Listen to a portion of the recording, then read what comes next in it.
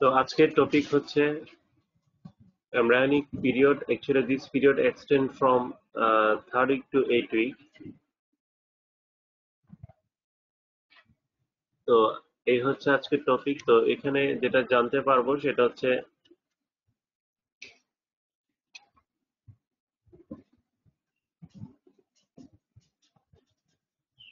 এই সময়টাকে বলা হয় অর্গানোজেনেসিস, কারণ এখানে আমাদের তিনটা জার্ম লেয়ার ফর্ম হওয়ার পরে তিনটা জার্ম লেয়ার যে ডেরিভেটিভস গুলা একটোডার্ম, মেসোডার্ম, এন্ডোডার্ম থেকে স্পেসিফিক ডেরিভেটিভস, তারপর গ্ল্যান্ড গুলা ওই সময় হতে থাকে।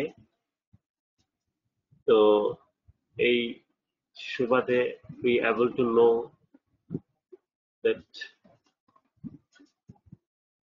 define new relation and able to describe the process of formation of the neural tube and what is neural crest and the derivatives of the neural crest আমরা জানতে পারবো। তো এই হচ্ছে আজকের টপিক। সবাই বুঝতে পারতেছো লেখাগুলা? বোঝা যাচ্ছে? আচ্ছা, তাহলে কন্টিনিউ করছি। তো তিনটা জার্ম লেয়ার, যেটা সেই germ layer ectoderm, mesoderm, endoderm, এই তিনটা জার্ম লেয়ার আমরা গেল ক্লাসে জেনেছিলাম যে কিভাবে ফর্ম, যেটা সোর্স হচ্ছে ইপিব্লাস্ট sell is the source of all three germ layers.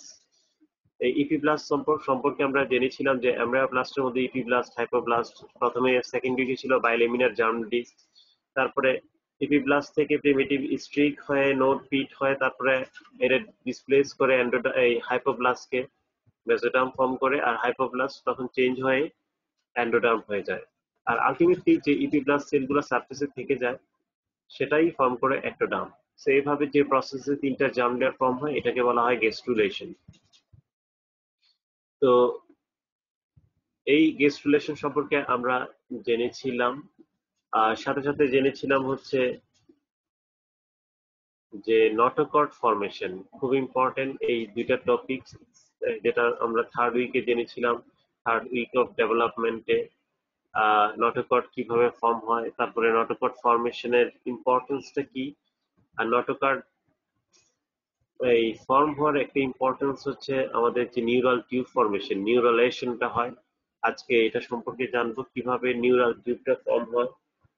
ঠিক আছে, তো এটার ইন্ডাকশনটা কিন্তু দিচ্ছে নটোকর্ড। তাহলে সেজন্য নটোকর্ড আর নটোকর্ডের সামনে যে থাকে প্রিকর্ডাল প্লেট, যেটা হচ্ছে first sell of the ফিব্রাস that migrate if primitive stick to the up to the caudal part of the buccal membrane. So এই পর্যন্ত এটা রান করে মিড লাইন দিয়ে, এটা হচ্ছে এক্সিসটা ফর্ম করতে হেল্প করে। তো এইভাবে যখন জার্ম লেয়ার গুলা স্পেসিফিক টিস্যু আর অর্গান ফর্ম করে তখন আমাদের এমব্রায়োর এক্সটার্নাল যে বডি ফিচারটা উই ক্যান রেকগনাইজ, আর এটা সম্ভব হয় at the end of the second month of development. তাহলে এই যে তিনটা জার্ম লেয়ারের ডেরিভেটিভস গুলো সম্পর্কে যদি আমি জাস্ট একটু আমি বলছি general term, ectodermal germ layers gives rise to organ and structures that maintain contact with the outside wall। তাহলে আমরা যে এনভায়রনমেন্টের সাথে নিজেকে খাপ খাইয়ে নিচ্ছি এবং তার জন্য যে জার্ম লেয়ারটা ইম্পর্টেন্ট সেটা হচ্ছে একটোডার্ম, এবং সেই একটোডার্ম সেই হিসাবেই আমাদের সেন্ট্রাল নার্ভাস সিস্টেম ফরমেশনে হেল্প করে। আমরা জানি সেন্ট্রাল নার্ভাস সিস্টেমের পার্ট হচ্ছে কি, ব্রেইন আর হচ্ছে spinal cord. Brain and spinal cord, আর হচ্ছে তার সাথে যে নার্ভগুলো বের হয়ে আসে, স্পাইনাল নার্ভ 31 পেয়ারস আর 12 পেয়ার ক্রেনিয়াল নার্ভস। তো এভাবে পেরিফেরাল নার্ভাস সিস্টেম, এটাও ইম্পর্টেন্স। সো এখান থেকে ডেভেলপ করে।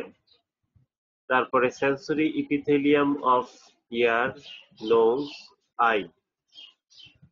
সো এরা স্পেশালাইজড, সেই জন্যই and the epidermis including the hair, nail, আমাদের যে স্কিনের উপরের লেয়ারটা, দুটো লেয়ার আছে জানি স্কিনের, একটা হচ্ছে ইপিডার্মিস আর একটা হচ্ছে ডার্মিস।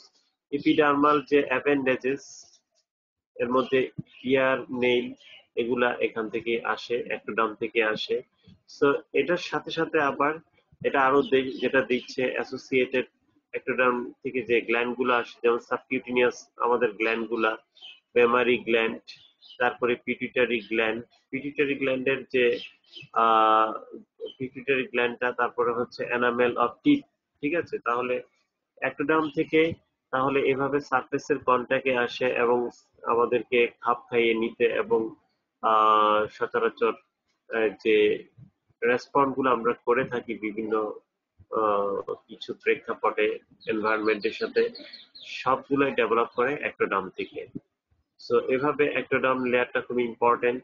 আর মেসোডার্ম যেটা, মেসোডার্ম থেকে হচ্ছে আমাদের যে বোনস, তারপরে কার্টিলেজ, ব্লাড ভেসেলস, তারপরে কানেকটিভ টিস্যু যেটা আসে, মানে স্কিনের নিচের যে অংশটা আমরা হাত দিলেই বুঝতে পারি।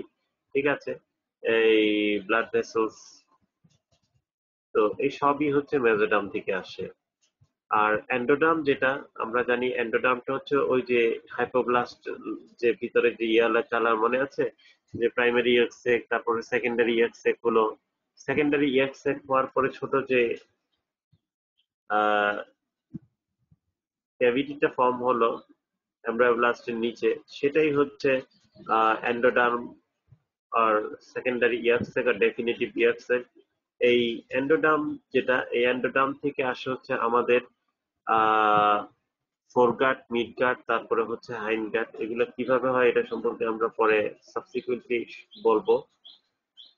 আলটিমেটলি এই গাট টিউবটা আমাদের পুরা গ্যাস্ট্রোইন্টেস্টিনাল ট্র্যাক্ট, যে লাইনিং ইপিথেলিয়াম আর অ্যাসোসিয়েটেড গ্ল্যান্ড এগুলা ফর্ম করে। তো এভাবে আমাদের স্টমাকের লাইনিং, তারপরে ওরাল ক্যাভিটির লাইনিং যা আছে, এই সবগুলা হচ্ছে আমাদের এখান থেকে ডেভেলপ করে।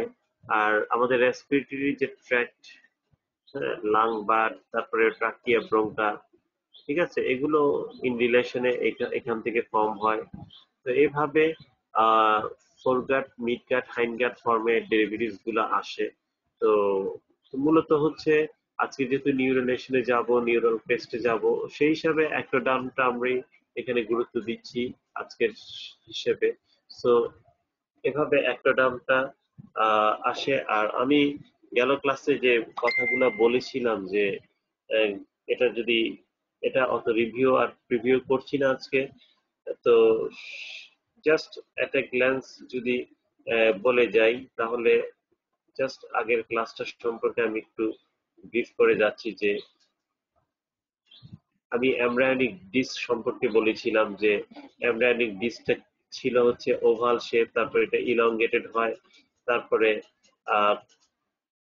ক্রেনিয়ালি এটা এক্সপান্ডটা হয়, পিয়ার শেপ হয়ে যায়, কারণ কর্ডাল রিজিয়নে প্রিমিটিভ স্ট্রিকটা আসে, তাই না? প্রিমিটিভ স্ট্রিকটা কর্ডাল রিজিয়নে আসার পর পরে আমরা বুঝে যাই এটার এই কর্ডাল কোনটা, ক্রেনিয়াল কোনটা, রাইট সাইড কোনটা, লেফট সাইড কোনটা। তাহলে এই যে এখান থেকে সেলগুলা ডিসপ্লেস হয়ে সামনে আসে, এসে আসতে থাকে, সেজন্য এটা কি হয়, এক্সপানশনটা হয়। সো এভাবে এমব্রায়োনিক ডিস্কটা যেটা আমরা দেখতে পাচ্ছি, এটা হচ্ছে ইপিব্লাস্টের সারফেসটা, উপর থেকে নিচে হচ্ছে হাইপোব্লাস্ট, উপরে একটা ক্যাভিটি থাকে অ্যামনিটিক ক্যাভিটি, নিচে থাকে ইয়াক্সের ক্যাভিটি। তো এইভাবে এমব্রায়োনিক ডিস্ক সম্পর্কে আমরা জেনেছিলাম, তারপরে নটোকর্ড সম্পর্কে জেনেছিলাম, খুব ইম্পর্টেন্ট নটোকর্ড। তাহলে এভাবে নটোকর্ডাল যে আমরা দেখতে পাচ্ছি যে প্রিমিটিভ স্ট্রিকটা ফর্ম হওয়ার পরে, যেটা 15-16 দিনে in the form of group এটা আসে on the caudal part of the surface of the embryonic disc, then primitive node, primitive peat form হয় এবং ইপি প্লাস সেল তখন ডিসপ্লেস করে থাকে, উপর থেকে নিচের দিকে যায়, এবং প্রথম first sell that ডিসপ্লেসেস in the mid lane that's form the প্রিকর্ডাল plate, তাই না? প্রিকর্ডাল প্লেট, তারপর সাবসিকুয়েন্টলি সেলগুলো এসে মিড লাইনে এভাবে একটা ডাবল লেয়ার ফর্ম করে হাইপোব্লাস্টের সাথে। এটা এটা হচ্ছে এই সেলটা যেটা, এটাই ফর্ম করে নটোকর্ড।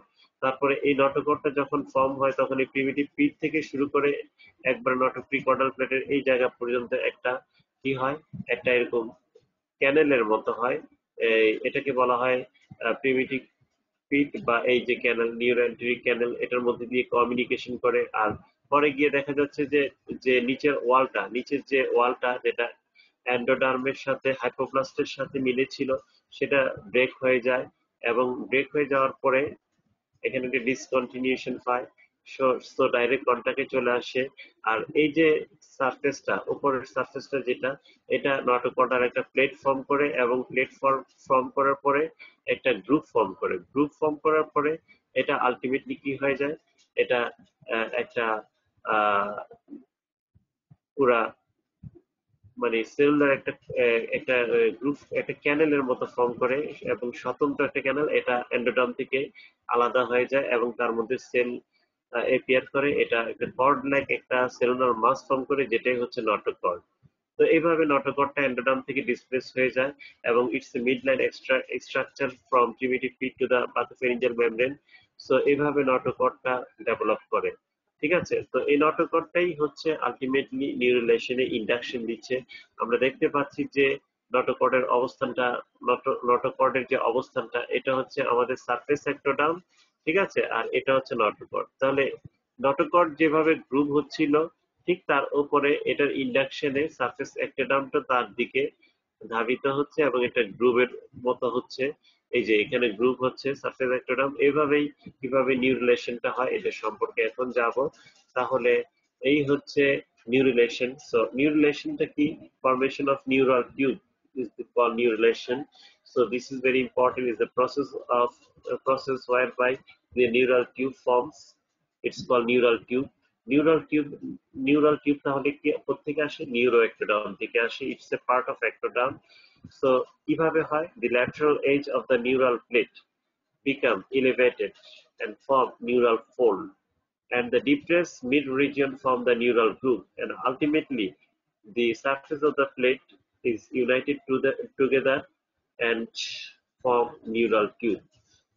তো এই কথাটা যখন আমরা জানবো, সাথে সাথে কিভাবে হয় এই প্রসেসটা ডেসক্রাইব করবো আমি ছবির মাধ্যমে। তো জিনিসটা অত কঠিন না, সোজাই, কিন্তু খুব ইম্পর্টেন্ট। সো প্রথম টার্মটা হচ্ছে নিউরোলেশন। তাহলে নিউরোলেশন হয় এমব্রায়োনিক পিরিয়ডে। ঠিক আছে, তো এখানে নিউরাল টিউব ফরমেশনে তাহলে আমরা বললাম যে প্লেট হয়, তারপর গ্রুপ হয়, তারপর প্লেটের যে মার্জিন গুলা, সেই ফোল্ডের যে মার্জিন গুলা, এই মার্জিন গুলা থেকে কিছু সেল ঝরে যায়। এই ঝরে গিয়ে এরা নিউরাল কেস ফর্মে, পাহাড়ের চূড়া থেকে যেরকম চূড়ার সেলগুলা পড়ে যায়, আহ, মনে হচ্ছে যে চূড়ার সেলগুলো পড়ে যাচ্ছে এবং চূড়াটা আঠালো হয়ে যাচ্ছে, স্টিকি হয়ে যাচ্ছে, এবং দুই পাশের আলটিমেটলি প্লেট গুলা কি হয়, একটা একটার সাথে মিলে যায়, মিলে টিউবটা ফর্ম করে। ঘটনাটা হচ্ছে অনেকটা এরকম। তো এভাবে fusion begins in the cervical region. তাহলে এভাবে যখন স্টিকি হয়, তাহলে শুরু হয় কোত্থেকে আসলে? শুরু হয় সার্ভাইকেল রিজিয়নে। কোন সময়তে? ফিফথ সোমাইট লেভেলে। বানানটা হচ্ছে ফিফথ, FIFTH হবে। আচ্ছা, ফিফথ সোমাইট একটু কারেকশন করে নিও। ফিফথ সোমাইট, FIF হবে না, FIF। তো প্রসিডস ক্রেনিয়ালি অ্যান্ড কডালি। তো এইখানে শুরু হওয়ার পরে এটা আরো উপরের দিকে যায়, এবং কডালিও যেতে থাকে, এবং স্টিকি সারফেস গুলো একটা একটার সাথে মিলে মিলে আলটিমেটলি ক্লোজার হচ্ছে। তো এর মধ্যে যেটা অ্যান্টিরিয়র ক্রেনিয়াল নিউরোপোর, যেটা অকার্স এট অ্যাপ্রক্সিমেটলি ডে 25। আর তখন সোমাইট থাকে হচ্ছে, যেটা মেজোডাম থেকে হয়। অ্যাকচুয়ালি এই সোমাইটটা কি? সোমাইটটা আমরা সম্পর্কে জানবো ডিটেলস। সোমাইট হচ্ছে সেগমেন্টাল ব্লক অফ মেজোডাম। তো নিউরাল প্লেট যখন নটোকর্ড যখন ফর্ম হয়, তার পাশে, ঠিক আছে, সাইড যখন এক্সিস যখন ডিটারমিন হয়ে যায়, তখন তার পাশে মেজোডাম গুলো থিক এন্ড ব্লক হয়, এরাই ফর্ম করে সোমাইট। তো সোমাইট, এরকম অনেকগুলো সোমাইট থাকে। এর মধ্যে ক্রেনিয়াল নিউরোপোর যেটা, এটা ক্লোজার হয় অ্যাপ্রক্সিমেটলি ডে 25 এ। আর তখন সোমাইট থাকে 18 থেকে 20টা সোমাইট থাকে। সো 18 to 20 সোমাইট স্টেজ বলা হয়। ওই সময়ে ক্রেনিয়াল নিউরোপোরটা ক্লোজার হয়, হোয়ার বাই দ্য পোস্টেরিয়র নিউরোপোর যেটা, ইট ক্লোজেস। তো এভাবে নিউরাল টিউব ফরমেশনের এই কথাগুলা ভালোভাবে জেনে নিতে হবে। আমরা এগুলা নার্ভাস সিস্টেমের সাথে জিজ্ঞেস করি, ডেভেলপমেন্টের সাথে জিজ্ঞেস করি, নার্ভাস সিস্টেম কিভাবে ডেভেলপ করে এটা সম্পর্কে অত ডিটেলস এখন যাব না। তো সাবসিকুয়েন্টলি যাবে এভাবে একটা টিউব ফর্ম হয়। এই টিউবটা আলটিমেটলি যে টিউবটা ফর্ম হয়, এই টিউবটা আলটিমেটলি ক্রেনিয়াল পোর্শনটা থাকে হচ্ছে ভেসিকেল ফর্মে, যেটা থেকে ব্রেইন ডেভেলপ করে, আর কর্ডাল পোর্শনটা থেকে ডেভেলপ করা হচ্ছে স্পাইনাল কর্ড। তো এখানে আমরা দেখতে পাচ্ছি যে প্রথমে এমব্রায়োনিক ডিস্কটা থাকে হচ্ছে ওভাল শেপ, তারপরে এটা আলটিমেটলি পিয়ার শেপ হয়ে যাচ্ছে, কারণ কর্ডালি হচ্ছে প্রিমিটিভ স্টিক, প্রিমিটিভ নোড এগুলা ডেভেলপ করে যাচ্ছে।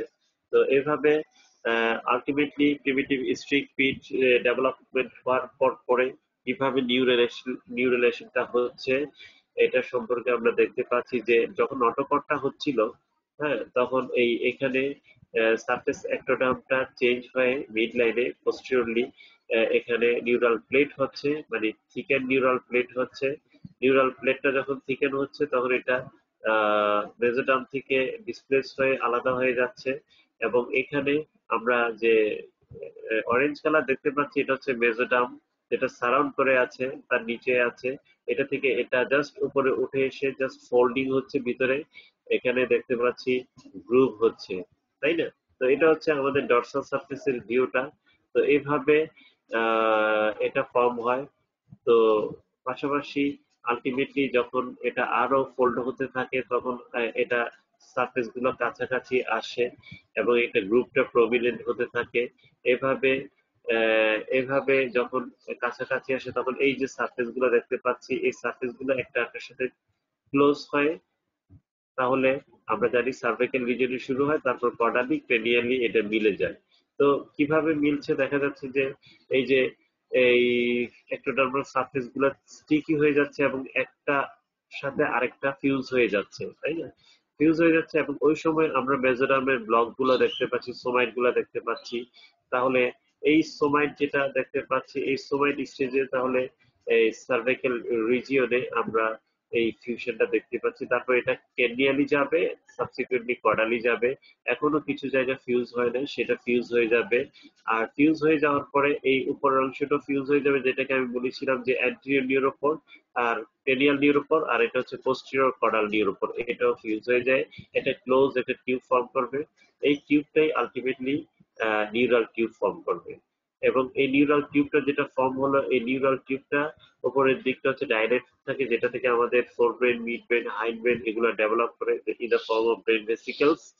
তো আর কর্ডাল পার্ট যেটা, এটা থেকে স্পাইনাল কর্ডটা ডেভেলপ করবে। আর এই যে ফিউশনটা আমরা বললাম যেটা হচ্ছিল 25, তারপর 27 এর anterior আর posterior উপর। তাহলে আমরা যদি আবার ওইখানে যাই, এটা আবার খুব ইম্পর্টেন্ট যে এই কথাগুলো সম্পর্কে যদি আমরা যাই, তাহলে নিউরেলেশনের ডেফিনেশন কিভাবে হয়, প্রসেস অফ নিউরেলেশন, এই কথাগুলো লিখতে হবে। তারপরে মিড রিজিয়নটা ডিপ্রেস হচ্ছে, নিউরাল গ্রুপ হচ্ছে, ঠিক আছে? তারপরে গ্রুপ হওয়ার পরে সারফেসটা কেন ফিউশন হয় বললাম, যে একটা সেলগুলা সারফেস সেলগুলা মানে ক্রেস্ট চূড়ার সেলগুলা এগুলা কি হয়, ডিসপ্লেস হয়। ডিসপ্লেস হওয়ার পরে ফিউশনটা বিগেইন করে, আর শুরু হয় হচ্ছে ফিফথ সোমাইট স্টেজে। তারপরে হচ্ছে প্রসেস, এটা কি করে ক্রেনিয়ালি আর কর্ডালি ফিউশন হয়। আলটিমেটলি এই ক্রেনিয়াল নিউরোপোর আর কর্ডাল নিউরোপোরটা ক্লোজ হয়ে যাওয়া হচ্ছে কখন, ক্রেনিয়াল নিউরোপোর হচ্ছে 25-এ আর এটা হচ্ছে 28 ডেজে। তো এই দুইটার কথা অবশ্যই মনে রাখতে হবে। আর কোথায় ফিউশনটা শুরু হয়। তো এভাবে ফিউশন হওয়ার পরে ফিউশন হচ্ছে হচ্ছে আলটিমেটলি হয়ে একটা টিউব হয়ে যাবে। টিউব হয়ে গেল, আর এই টিউব হয়ে আলটিমেটলি সে নার্ভাস সিস্টেমটা ডেভেলপ করবে। আর যদি টোটালি ফিউশন ঠিক মতো না হয়, তাহলে নিউরাল টিউব যে ডিফেক্ট হবে সেটা হচ্ছে, যদি cranial রিজিয়নটা failure to close fail to close, then this is called anencephaly. তো এই পেশেন্ট গুলা বাঁচে না, এটা হচ্ছে লিথাল একটা কন্ডিশন। তো এইভাবে নিউরাল টিউব ডিফেক্টের মধ্যে উপরের দিকে হলে এটাকে অ্যানেনকেফালি বলে। আমাদের ডিপার্টমেন্টে কিন্তু মিউজিয়ামে একটা ফিটাস আছে অ্যানেনকেফালি,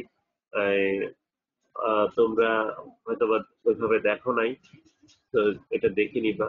তো আমরা মাঝে মধ্যে আমরা আমাদের যখন অস্পি হয় অস্থিতে এই এমব্রায়ো ফিটাস গুলা আমরা কি করি দেই, তাহলে আহ, আমরা অলরেডি এই জেনে নিতে হবে যে অ্যানেনকেফালি কাদের থাকে, তাহলে সেই এমব্রায়োটা আমাদের আছে।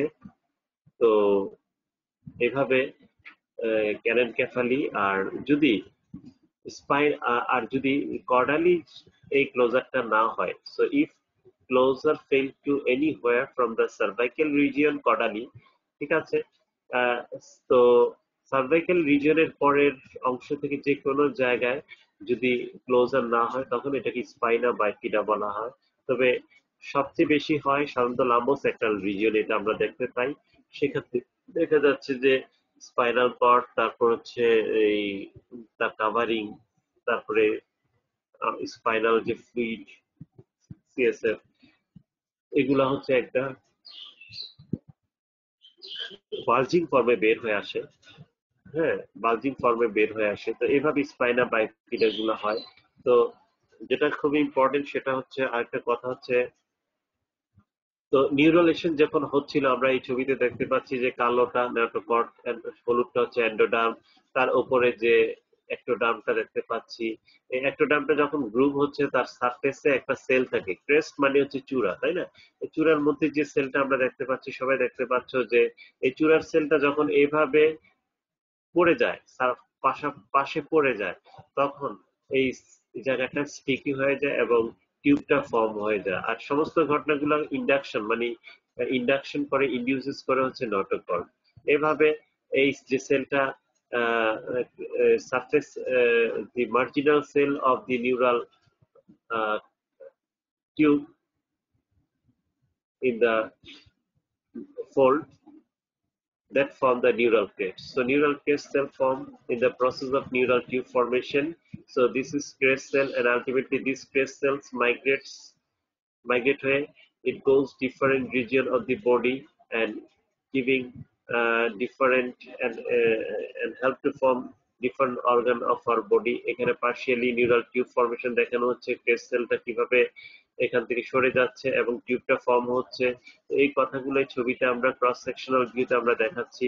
তারপরে এইভাবে নিউরাল ক্রেস্ট সেল, যেটা neural crest sell undergo an epithelial two mesenchymal transition, যেটা ছিল সারফেস এপিথেলিয়াল সেল, এখন যখন এটা সরে যাবে তখন এটা কি হবে, মেসেনকাইমাল এমব্রায়োনিক কানেক্টিভ টিস্যু এটাতে চলে যাবে, and as it leaves the neuroectoderm by active migration and displacement to enter the underlying mesoderm, ঠিক আছে? এভাবে mesoderm refers to cell derived from the epiblast and extra embryonic tissue. So mesenchyme refer to loosely organized connective tissue. আমরা জিজ্ঞেস করি what is mesenchyme? So mesenchyme is referred to loosely organized connective tissue. এটা থেকে যে কোনো ধরনের sell organ form হওয়ার capability সে রাখে। তো এভাবে নিউরাল ক্রেস্ট সেলটা ওই সেলে রূপান্তরিত হয়ে যায় এবং আমরা দেখতে পাচ্ছি নিউরাল ক্রেস্ট সেলগুলা এইসব জায়গায় এসে সে কি করে, ওর কন্ট্রিবিউশন দিচ্ছে, আমাদের ফেস ডেভেলপমেন্ট দিচ্ছে, হার্টের কোনো ট্রঙ্কাল রিজিয়নে যে হার্টের ভালভ গুলা ফরমেশনে ওর রুল আছে। তারপরে এই যে গ্যাংলিয়া গুলো দেখতে পাচ্ছি, ক্রেনিয়াল নার্ভের 5, 7, 9, 10, এই নার্ভের গ্যাংলিয়া, নার্ভাস সিস্টেমের ডর্সাল রুট গ্যাংলিয়া, এভাবে এরা মাইগ্রেট হয় আমাদের ফেস, নেক, তারপরে হচ্ছে ফেরিঞ্জিয়াল আর্চ, যেটা হচ্ছে যেখান থেকে আমাদের ফেস ডেভেলপমেন্ট হচ্ছে, এগুলাতে হেল্প করে। সো এই migration along in one or two pathway, ঠিক আছে, one of two pathway migrate করে থাকে। সো এইভাবে আলটিমেটলি যে নিউরাল ক্রেস্টের যে ডেরিভেটিভস এর যে টেবিলটা লাগবেন মেডিকেল বই থেকে আমি ডাইরেক্ট নিয়ে নিয়েছি।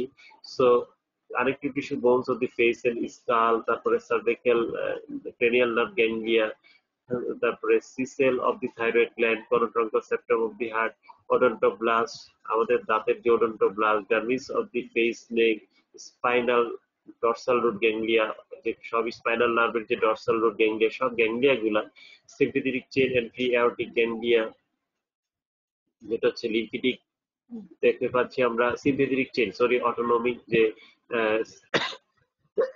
sympathetic chainটা, parasympathetic ganglia and of the gastrointestinal tract, so all ganglia, adrenal medular মধ্যে যে টার্মিনাল গ্যাংলিয়টা থাকে, সোয়ান সেল, গ্লায়াল সেল, তারপরে আমাদের যে মেনিনজেস আছে ফোর ব্রেনের, মেলানোসাইট স্কিনের মধ্যেও আসে, সেটা কালার দিচ্ছি smooth muscle of the blood vessels, smooth muscle sales to the blood vessels of the face and four brain.